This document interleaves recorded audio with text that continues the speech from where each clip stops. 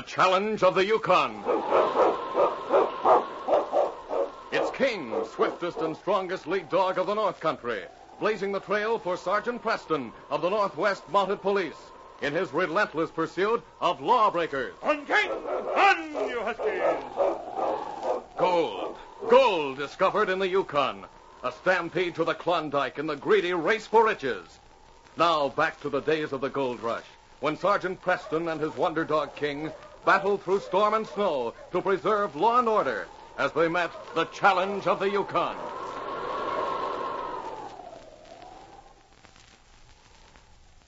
Young Billy Sanders looked at his father anxiously as they sat in their snug, warm cabin with their feet close to the pot-bellied stove. Normally, Billy looked forward to this part of the evening, when the supper had been cleared away and he and his dad could talk or read together. But tonight, Jim Sanders' face looked grim, and a scowl creased his forehead. Whoever's robbing my traps is mighty clever at it. I wish I could lay my hands on him. But if a man did it, I don't see how he could cover his tracks. Only a man could cover him, son. A wolf or a fox could be trailed easy. It's not hard to cover tracks. You can do it by brushing soft snow over with a feather. It's better than having your trail followed. Do you think the thief could have robbed any of Jewel's traps? Well, Jewel's trap line is near enough to mine to be within the thief's territory. I think I'll go over to Jewel's cabin tomorrow morning and have a talk with him. What if Jewel's traps have been robbed, too? We'll just have to do something about catching the thief, that's all. Trap robbing is a serious thing. It's our living. And if we catch the man who did it, it'll be too bad for him. Someone must be coming. The dogs are barking. I don't see who it could be at this hour. I'll look out and see. Hello, Billy. Hello, Jewel. It's Jewel's dad. Come on in.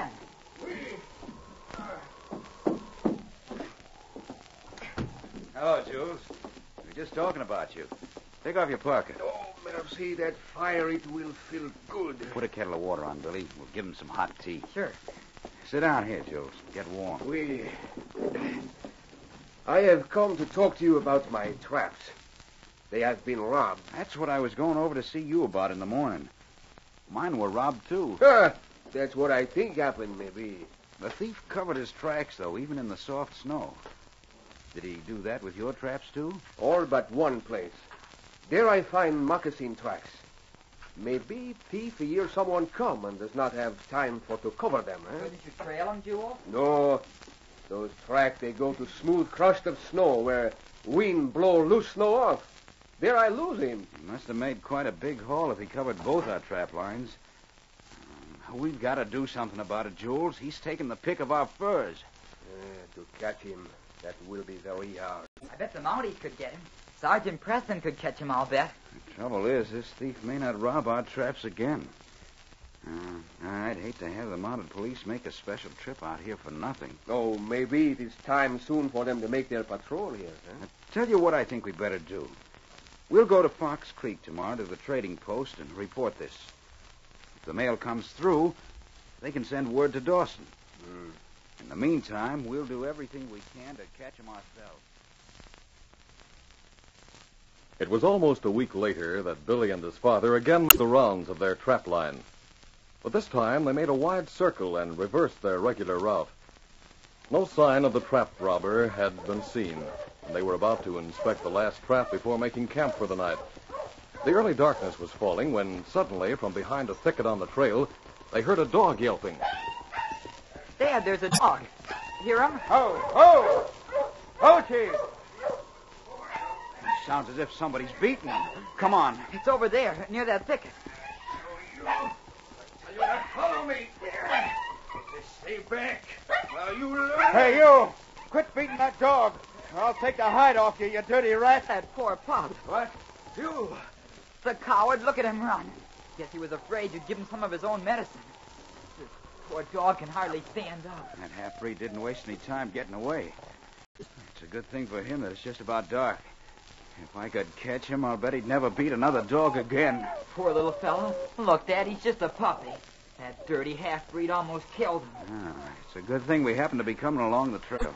Let's take him home with us. He's hurt. But he isn't our dog, son. That man will probably come back for him. I don't care if he does. Nobody deserves to keep a dog if he treats him like this. Yeah, I guess you're right, son. Oh, you'd better carry him back to the sled.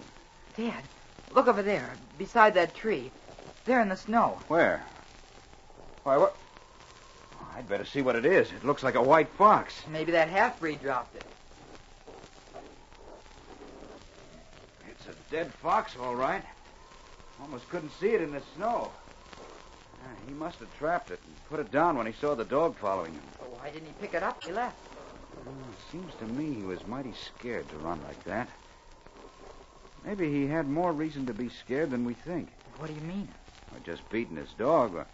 Most men would stop and argue about it. No, he was afraid of me for another reason. You mean that fox? Yes. Our trap is right near here. Now, you get that dog back to the sled and we'll find our trap. Sure. Come on, fellow. Never mind. I'm not going to hurt you. You're going to be my dog now. Did you get a look at that half-breed's face? Yes, I did. He was part Indian, and he had a big scar on his right cheek. Yes, I saw that, too. I'd know him if I saw him again. Wouldn't you, Dad? I'm sure I would. Now, here's the sled. Put that pup on it. You better put him right in that sleeping bag and strap it down. Good idea. Get in there, boy. Lie down. That's it. I think you'll stay there, Dad. His leg is hurt. You better sit on there and hold him. The trap's only about 50 yards ahead. Sure. All right, Dad. Mush! Mush, Chief! Get along there! How old do you think this pup is, Dad? About 6 or 7 months, I'd say. Do you think I could keep him for a pet instead of just making a sled dog out of him? Sure, if you want to. Maybe hard to tame after the treatment he's had. I bet he hates that half-breed. I certainly wouldn't blame him if he did. Oh, that trap is closer than I thought. There's the big pine tree. Ho, Chief! Ho, Getting awfully dark. I know right where that trap is. And it's not too dark to find out what I want to know. What if he did rob our trap? Will you try and catch him tomorrow? I'm afraid there wouldn't be much use. But we've had a good look at him, and that'll be all Sergeant Preston will need if he gets up here. Now, here's the trap right here. There's nothing in it. It's been sprung. And here's blood on the snow. Billy, that was our trap robber, all right. There's no doubt about it. I hope Sergeant Preston gets up here soon. We sent word by the mailman. If we're lucky, the sergeant will be here in a day or so. We'll follow our trap line and get home as fast as possible. Now, let's go back and make camp for the night.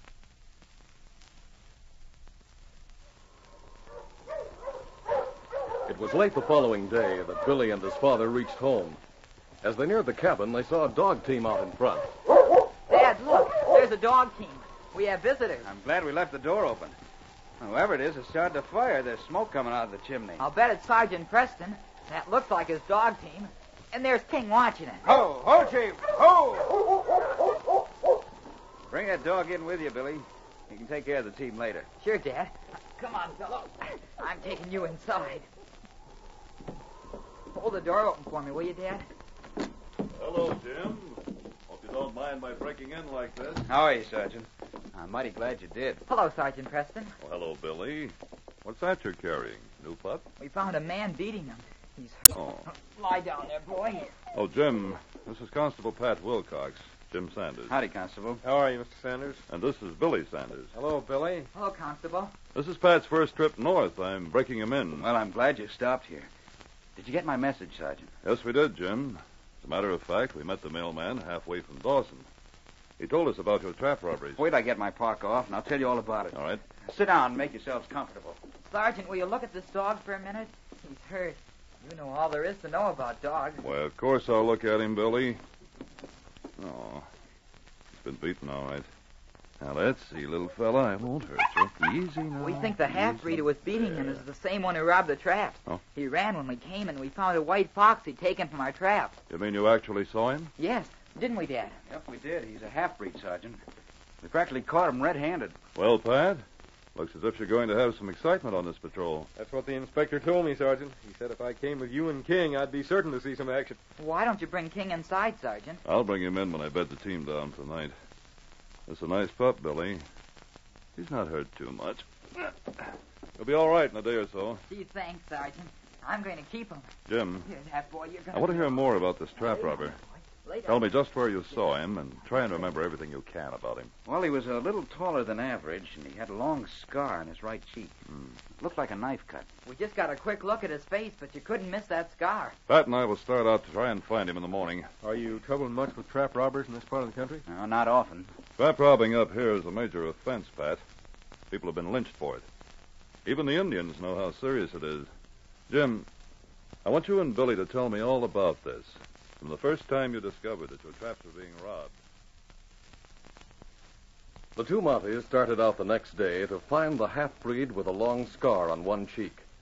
But the search turned out to be a difficult one. No one knew or had seen a man answering to that description.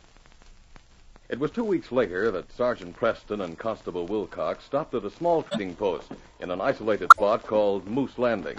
They were greeted by Pete McNair, the proprietor. Well, Sergeant Preston, haven't seen you in a dog's age. How are you, Pete? This is Constable Pat Wilcox. Howdy, Constable. Well, what brings you way up here, Sergeant? This isn't your regular patrol. I thought there might be a chance that you could give me some information, Pete. You do quite a lot of trading here. Yeah, it's the only trading post for miles around. It sure is lonesome. We're so far from any town. A lot of Indians bring their furs to you, don't they? Yes, but they haven't been doing so well this season. Well, not all of them, anyway. You mean some of them have done a lot better than others? One has. He isn't exactly an Indian, though. He's a half-breed named Tago. He's a good trapper, I guess, or else he works a lot harder than the rest of them. For a bad season, he's brought in a pile of fine furs. Has this Tago a big scar on his face? Well, yes. Do you know him? I'm looking for him. That's why I'm here. Do you know where he lives? Nope. It's the first year I've ever seen him. He never talks much. Just does his trading and leaves. Most times he comes around during the evening when nobody's around. When was he here last? A couple of weeks ago, I think it was. He usually gets here about twice a month. Then you think he might show up here this week sometime? More than likely he will. He's about due. Well, Pat, looks as if the only thing we can do is stay here at Moose Landing and wait for him. Would you put us up, Pete? I sure can. And I'll be glad to have you. It'll be a pleasure to have some company. I'll go out and unhitch the dogs. Oh, you don't mind if I bring King in with me, do you? I was wondering where he was. I'll be as glad to see that dog as I am to see you, Sergeant. Hey, Jake, what's wrong?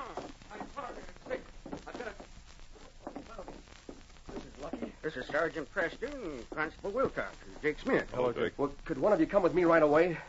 My partner's awful sick. I think maybe he's dying. I don't know what to do for him. Where do you live? About 5 miles from here. We're out in a cabin near the creek. Bill got a sore throat a few days ago, and he's been getting worse. Can I go out there with him, Sergeant? I studied medicine for 2 years before I joined the force. One of us should stay here to watch for Tago. Yes, you'd better go with this man, Pat. Take my dog team, and I'll stay here with King. Right. Oh, thanks. Maybe you can save Bill. Come back as soon as you can, Pat, and good luck. Perhaps our friend Tago will show up before you return. It was late that evening, and a small lamp burned on the counter in the trading post. Sergeant Preston, with King beside him, was sitting with Pete, who was dozing in front of the big stove, when the door opened, and a man with a big load of furs came in. Well, good evening. Kind of late, ain't you? I was just about to go to bed. They got furs to trade. Why, it's Tago. Tago. Mountie. He broke the lamp. He's gone. We'll get him. Come on, King. You'll never get him, Sergeant. Start. King will. After him, boy. Tago had acted so quickly, throwing the furs at the lamp, that the Mountie and Pete were taken completely by surprise, and the half-breed had a good start as he sped through the darkness toward the safety of the woods. He didn't know that behind him a swift, dark shadow was almost on his heels as King pursued him silently. Then, suddenly, the great dog leaped at his back. Away! Take Tago! Stop! Help! Away! Kill me! Good right, King. You caught him. Back. Let him up. Get up, Tago. Go back to the trading post. Well, King certainly caught him in a hurry. Do not put me in jail. Me not do nothing. Start walking back. Don't try to get away or this dog will go after you. Why you come after Tago? If you're innocent, why did you run away? Me scared. You not prove nothing. Yeah, I guess he's right, Sergeant.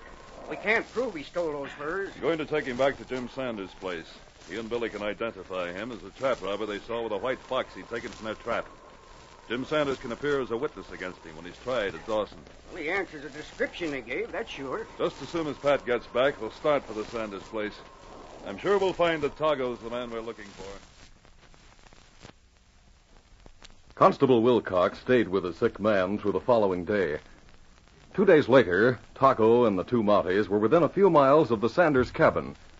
The trail led through some thick timber where the large branches of tall pine trees stretched over it. Tago had been sullen and silent, but gave them no trouble. He feared the great dog that had been the means of his capture, and King guarded him carefully as he had been told to do. There had been a heavy snowfall the night before, and now there was a deathly stillness in the forest. Suddenly, however, it was broken by an ominous crack overhead, and a huge limb of a pine tree came crashing down. Look out, that tree! Whoa, you Huskies. Sergeant! I didn't quite... Oh, my side. Wait, I'll get this tree limb off you. Oh. Branches, heavy. There. Oh, you hurt much? Knocked the wind out of me. Oh, my side. Uh-huh. I'm afraid a couple of your ribs are cracked. I'll get the sled back here and put you on it. Is Tago still there? Don't worry about Tago. King is standing right beside him. I'll get you on the sled. Can't be much farther to Jim Sanders' cabin. The trip was very painful for Sergeant Preston, but at last he lay on a cot in Jim Sanders' cabin. Tago sat in a corner with the great dog King lying before him as Constable Wilcox and Jim finished binding the ribs of the Mountie. There. That should help a lot, Sergeant. Thanks, Pat. It's a good job. I'm afraid I'm not going to be much help on the trip to Dawson. I think you ought to stay here for a few days, Sergeant, before you attempt that trip. You said you wanted me to go to Dawson with you to identify this Tago at the trial, didn't you? Why, yes, Jim. You're sure he's the man, aren't you? I could swear he was. When Billy comes back, we'll know for sure. He got a better look at him than I did. Why don't you wait and rest up a couple of days, Sergeant? You can let Constable Wilcox take Tago to Dawson, and I'll take you later on my dog sled. That's a good idea, Preston. You will be able to travel by then. I can find the way to Dawson from here. I don't know why I had to be right under that branch when it fell. He certainly timed it perfectly. If it hadn't been for that man getting sick up in Moose Landing, we'd have missed it. Man getting sick? I spent over a day with a man up there who died of scarlet fever. We were delayed because of that. And you couldn't do anything for him, huh? No, it was too late. Nothing could have saved him. Fate plays funny tricks sometimes. Well, that's Billy now. Why, it's Sergeant Preston. Flash, what's wrong with you? It's a trap robber. You've caught him. Oh, come back, Flash. Flash remembers him. I guess that's all the proof we need. Better put Flash outside, Billy. Yes, I better. Come on, Flash. Outside, boy. That dog is crazy about Billy. They're always together. He remembers that Tago beat him. Will it be all right for me to start back to Dawson today, Sergeant? Oh, I think so, Pat. You can get as far as Pearson's Roadhouse by tonight, and from there on you shouldn't have much trouble. I think you've had enough experience in the North Country by now to make it. We'll follow in 2 days. It was 3 days before Sergeant Preston was well enough to take the long trip to Dawson with Jim Sanders. They traveled slowly and had almost reached their destination when they met a trapper on the trail. As he recognized Sergeant Preston, he stopped his dog team. Ho, Chief, ho! Why, Sergeant Preston. Hey, that isn't your dog team. But I thought I recognized King ahead there, though. How are you, Hank? I'm fine, Sergeant, thanks. I suppose you're coming to get that other Mountie that they found on the trail. What's his name? Constable Wilcox. What? What are you talking about? Well, I thought that's why you were here. He's at Dan Corner's cabin. Dan found him on the trail about 2 days ago. He's been pretty sick. Was there a half-breed with him? Half-breed? No, not that I know of. Dan's cabin's up the trail a short way, isn't it? Yes, Sergeant, it's the next one, just around the bend. Thanks, Hank. Come on, Jim. We'd better get there fast. Mush! Mush, you Huskies! Mush! Sergeant, you think Tago escaped? Looks like it, Jim. I'm afraid we should have brought Billy with us. Billy? Why, he stays alone all the time. He's 14. He can take care of... You mean on account of Tago? There may not be any danger, but that half-breed looked ugly when you and Billy identified him. Well, what do you think happened? You think he tried to kill Constable Wilcox? Here's the cabin. We'll soon find out. Ho! Ho, Chief! Ho! Tell your dog, Sergeant. Constable's here, all right. Let's go in. Come in. Sergeant, it's you. What happened to you, Pat? Did Tago attack you? No, I got sick the day after I left your cabin. Don't come too near me, you. I have scarlet fever. Scarlet fever. It's not too bad a case. I'll be better soon. why I'm making Dan stay at a neighbor's cabin. I guess I caught it from that man who died in Moose Landing. It hit me the day after I left. I got a fever and must have gone to sleep on the sled. That's when Tago got away. It's a wonder he didn't kill you and take the sled. He was probably afraid to touch me for fear I'd wake up. He didn't have a gun, and I did. And he ran off into the woods the first chance he got. I made a sorry mess of everything, Sergeant. I can't tell you how bad I feel. Never mind, Pat. We'll get Tago. It's you I'm worried about. Oh, I'm all right. Dan brings food and takes care of me. All I really need now is rest. Sergeant, maybe we'd better get back to Billy. What, did you leave young Billy alone? Yes, we did. You'd better get back to him, Sergeant. Tago made some nasty threats after we left you. He blames Jim and Billy for everything. May try to get revenge. Will you be all right if we leave you? Don't worry about me. Dan is taking good care of me. You get back to Billy. I'll take my dog team, Jim. My dogs are rested and they'll be faster than yours. Come on, we'll start back right away. 2 days had gone by, and Billy missed his father. He had been out hunting with Flash, and as he neared the cabin in the fading light, he felt a pang of loneliness. Then he brightened as he heard someone call. Hello, Billy. Oh, Jules, is that you? Golly, I'm glad you came over. You can help me with Flash. He got a bad cut on his foot from some sharp ice. See, he's running on 3 legs. Oh, that will not be hard to cure. Come on in with me and stay for supper. That is what I plan to do. Your father, he has left, no? They left a couple of days ago.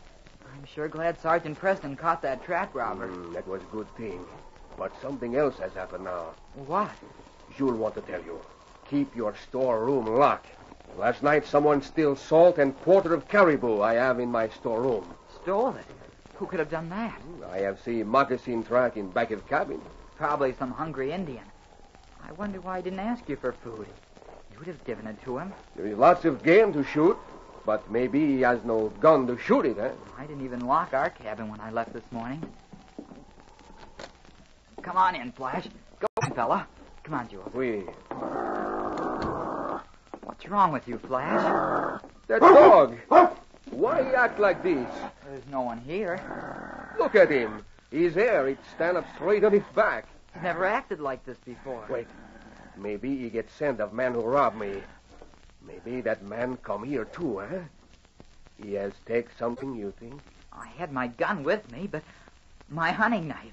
I forgot it this morning. It was here on this table, but it's gone. Oh, that is same robber who steal from me, I bet you. Oh, well, it's probably some Indian who lost his pack.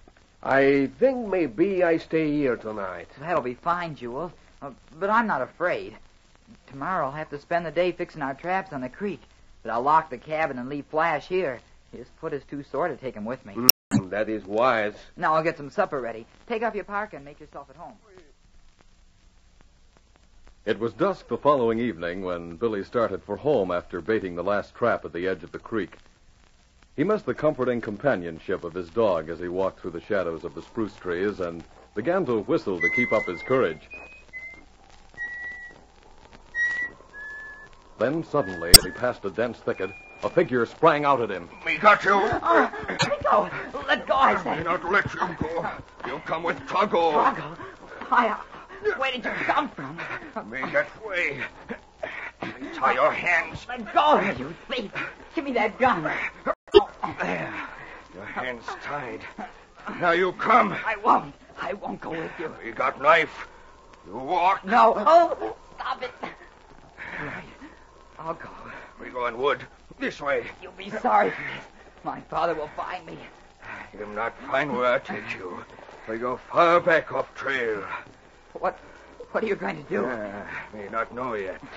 But maybe you'll be sorry you tell about Tago. That was a wolf. Maybe Tago tie you, leave you for a wolf. That'd be bad for you. It'd be better than staying with you, you dirty thief. Maybe Tago tie you to a tree and kill with knife. You like to hurt people, just the way you hurt Flash. I hope they catch you and hang you. Walk faster. Faster! You'll be sorry you tell on Tago. It It was late that evening when Sergeant Preston and Jim Sanders stopped the dog team in front of Jim's cabin. Hulking! Ho, Husky! Well, I wonder if Billy's staying with Jules or something. Well, there's no light. That sounds like Flash. Maybe Billy's asleep. The cabin's locked. It's a good thing I have my key. Billy! He's not here. I'll light a lamp. Funny that Billy isn't here. He wouldn't lock Flash up and leave him here all night, would he? I don't see why. If he stayed with Jules, he'd have taken Flash with him. That pup looks worried. Where's Billy, Flash? Can you find Billy, Flash? Maybe we'd better put a leash on Flash and go looking for Billy. Something may have happened to him. Good idea. His leash is right over here. Oh, I hope Billy didn't have an accident. Deep in the spruce forest, some distance from the cabin, a small campfire lighted up the cruel face of Tago the half-breed as he stood before Billy. The cold bit into the boy's flesh as he struggled with a rope that bound him to a tree. The ugly, scarred face of Tago drew closer, and a knife gleamed in his hand. Now, Tago, get revenge for what you do. You tell police Tago is one who robbed Trap. Why don't you go ahead and use that knife? You've been keeping me tied here forever. You dirty coward. You like to torture people. Maybe now you're sorry you tell. I'm not sorry. You're a trap robber and ought to be hung. Maybe your father's sorry, too, when he find you dead. Maybe he'll never tell about Tago no more. My father and Sergeant Preston will get you if you kill me. Them far away. Tago not be here when them come back. They'll get you no matter where you are, you dirty thief. Me not kill you fast. Me kill slow. Like this. No. Help! Stop! Billy,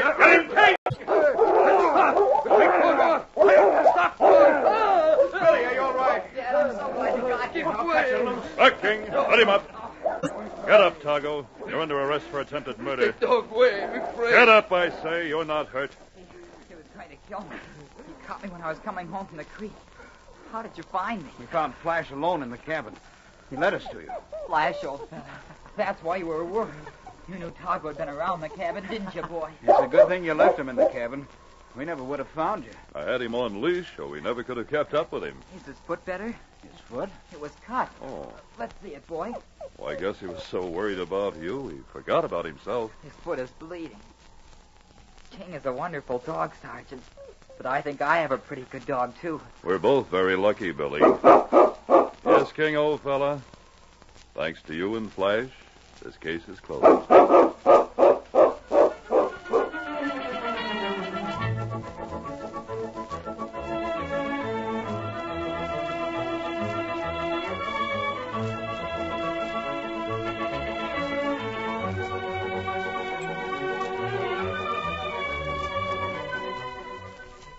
The Challenge of the Yukon, a copyrighted feature, is brought to you each week at this time, and all names and incidents used are fictitious.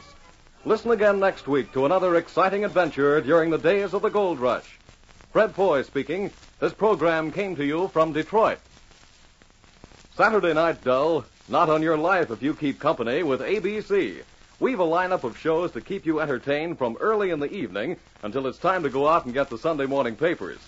For Mystery a la Mode, Ross Dolan Detective is on hand Saturday nights. And when Ross seeks to solve a crime, it means 30 minutes of solid action and suspense. Speaking of suspense, wait till you hear Famous Jury Trials, the stirring courtroom program that dramatizes typical American jury trials.